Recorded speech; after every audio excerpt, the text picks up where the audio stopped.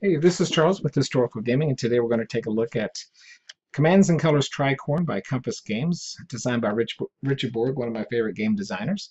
These rules are available for free. If you Google Compass Games, Commands and Colors Tricorne, a PDF should pop right up, and it's a great read. It's very similar to other games in the series, and there's a lot of nice nuances that give it a really good American Revolutionary War feeling.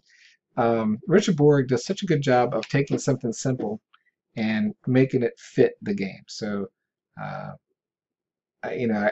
could go through the other games in the series, but the thing that I really like the most about this one is the morale.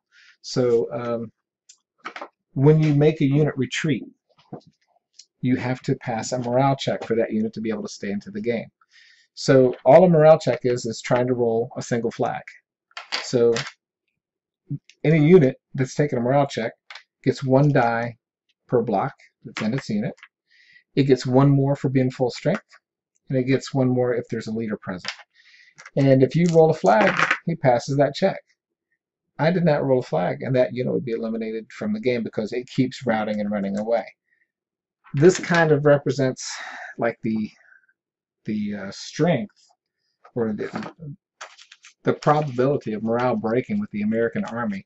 The British are stronger, so there's some nice things, notes in here as far as which units can do better on rally checks, different things like that. So I think it's going to have a nice feel to the game. Instead of being just all about bloody carnage like the Command and Color Napoleonics, you're up front and you're facing somebody and there's just total carnage. You're trying to eliminate the other guy.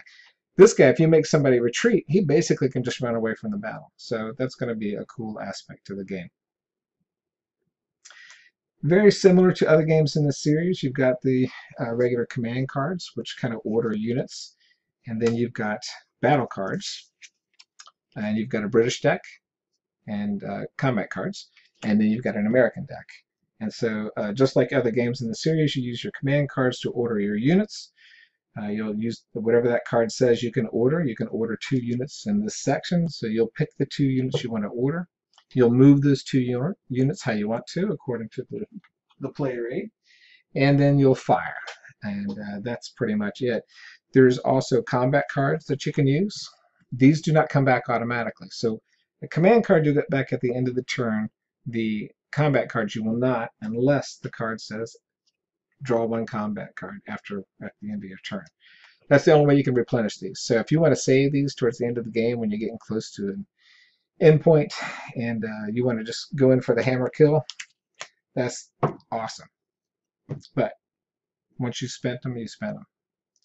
So the way the game plays, and the first thing that's going to happen is a cannonade. So that means the cannons get to free fire, and they shoot, and they resolve that combat, and then they have the chance to retreat if they want to.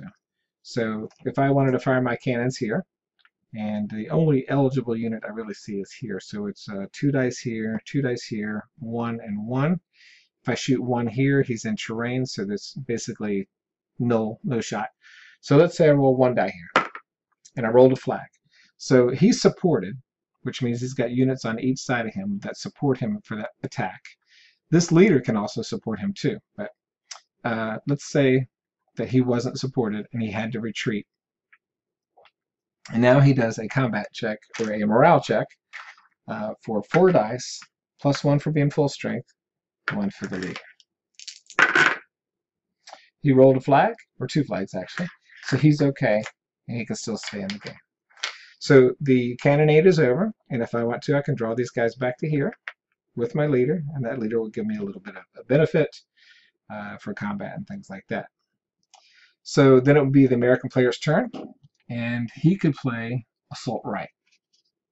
Okay, so that means everybody on the right-hand side is going to be able to be ordered, and that's going to take a bit to do, so I'll come back in just a second after I move everybody. Okay, movement's not going to be a problem here, so I'm just going to go ahead and do it. So everybody can pretty much just move 1. We're going to move all these guys up 1. This leader is going to move up to here, and this militia will move up to here, and this militia I'll move up to here. And I laid the blocks flat just so it's easier for you guys to see. If you're playing against somebody, you'd probably stand them up, but I just wanted to show that to you. So now that everybody's been moved, we're going to look at the combat phase. Okay, so let's do this combat here first. So if you've got your rules in front of you, I am on page 12. So this is considered melee. So the first step that happens is we announce melee. If the defending unit is either cavalry or light infantry, he can retire and reform from that attack, but he is not. He is a grenadier, which is going to be bad news for us probably. Determine the strength of the melee combat and resolve combat. All right.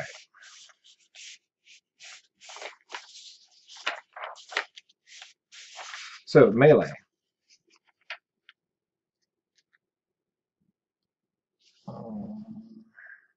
The base number of the melee dice is increased or reduced as follows. So let's first look at our chart. There is 4 guys there for regular infantry, and their base is 2. Right, so they're getting 2 dice to start out with.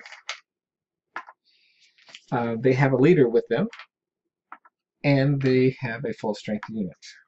So a full strength unit combats with 1 additional die. A leader attached to an infantry, cavalry, artillery unit rolls an additional melee die. I can add any command cards or combat cards. So let's play this alongside of your command card this turn. All ordered regular infantry battle with 1 additional die. So why not? So we'll just play that one. And we'll get 1 more die there. Add any combat melee additions. Add any combat card melee additions. Reduce the number of dice rolled in melee combat by any terrain modifier. So there's no terrain there. Alright, so he's going up against grenadiers. Alright, so let's roll our dice and see what we get. Alright, so we have 1 flag, which probably can be ignored. Sword is a kill, and 2 infantry. So 1, 2, 3 are gone. He's down to 1 unit there.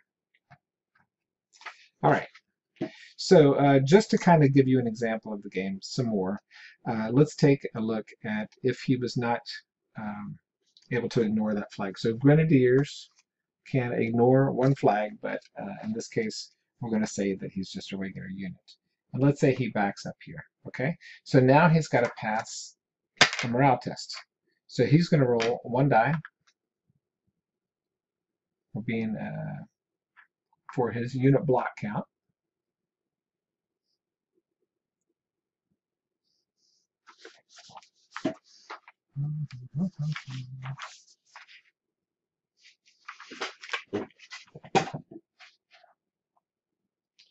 So you always get at least 1 die for a rally check. So let's go through the list here. You get +1 for a full strength unit. He is not a full strength unit. +1 for an attached leader. He does not have a leader. +2 for a guard infantry. He is not a guard infantry. +1 for a grenadier infantry, so he gets 1 additional die. And -1 for provincial infantry. And militia is -1 as well. And again, you never go lower than a 1. We did not get a flag. That's a victory point for the Americans. And so they get an award there. Okay? So that was the first attack. Now the regulars will attack. Okay, so this is a ranged attack. So since we're not directly next to the unit. So a full strength unit rolls with 1 additional die. So he is militia. Looking at the chart, militia rolls with 1 die at this distance. All right. He's a full strength unit. He gets 1 additional die. Does not have a leader attached. I do not have any command cards. So play this command card alongside your command card this turn. All ordered regular infantry. So that is not a regular infantry. And he moved this turn, so it's -1 die.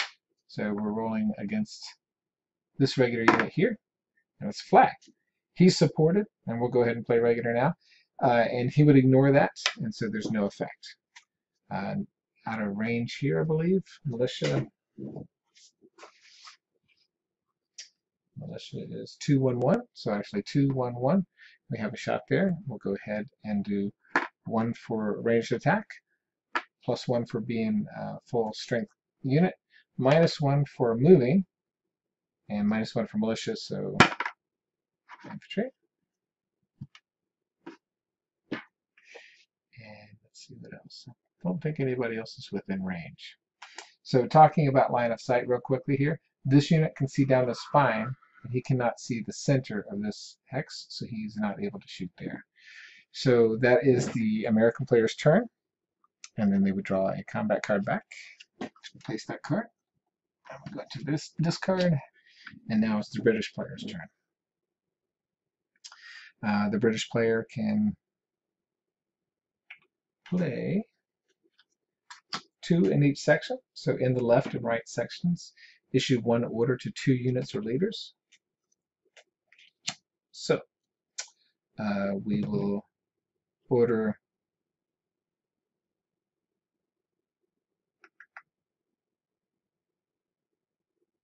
these 2. Actually, this one and this one. All right, and then on this side, we'll order the artillery and the regular. All right, so we'll do this first because he's just going to move. And this guy's going to move up. So since they have nothing to shoot, since they're in the trees, we're just going to wait right there. And so now we're going to do our artillery. So we looked at the light field artillery, and it is 2-2-1-1-1. So 2-2-1-1-1. We'll shoot here against the regulars. We have a 2 base, +1 for being full strength. No leader present. We didn't move, so we're good there. So, all right, so that is a cross swords, which is a miss, cavalry, which is a miss, and a retreat, which he can ignore because he's supported on each side. That was no effect. The regular infantry here will shoot against the guys in the woods. So regulars are 2-2-1. Since he's in the woods, that takes us down to 1. But first, we're going to do the strength of the unit is 2, and then full strength unit adds 1, and then -1 for the terrain. This is 2 dice. A flag and an artillery. He's supported, so that's ignored, and that's the end of the turn for the British player. We draw a replacement card. And that's pretty much how the game works back and forth. So I hope you enjoy this brief introduction to this. Once the units get dwindled down, I think that morale is going to be a lot of fun as far as watching the units just disappear off the board. The leaders have some special rules in there which are very flavorful to the era. And leaders escape and all kinds of different things. There's leader checks in the game. There's also battle back when you get into melee. Can't remember if I did that or not. Well, actually, he retreated, so he did not get to do the melee. But I hope you enjoy the quick overview of the game. It looks like it's going to be a lot of fun, and I can't wait to get it to the table. Take care.